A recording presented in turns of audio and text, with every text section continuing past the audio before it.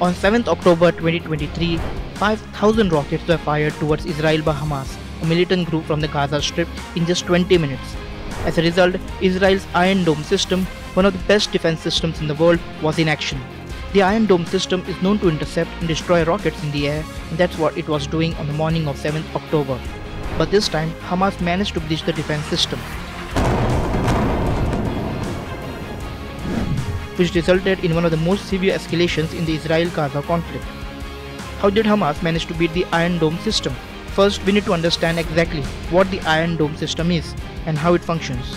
The Iron Dome system is a ground-to-air, short-range air defense system deployed to counter rocket attacks, mortars, artillery shells, and unmanned aerial vehicles at short range. It has a range of approximately 70 kilometers and has been protecting Israel since 2011. How does the Iron Dome system work?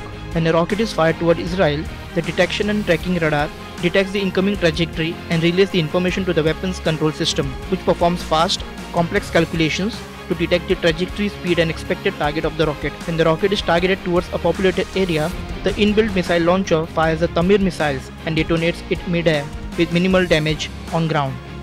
The manufacturer of the Iron Dome system, Rafael Advanced Defense System, claims it has a success rate of more than 90% and has over 2,000 interceptions till now. But what happened this time? How did the Iron Dome system fail? For several years, Hamas has been trying to find a weakness in the Iron Dome system.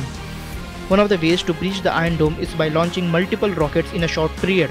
Hence, it becomes difficult for the control system to intercept all targets. As a result, some missiles get neutralized and some escape and cause destruction. This time, over 5,000 rockets were launched in just 20 minutes. Obviously, the Iron Dome was overwhelmed. It failed to intercept all targets.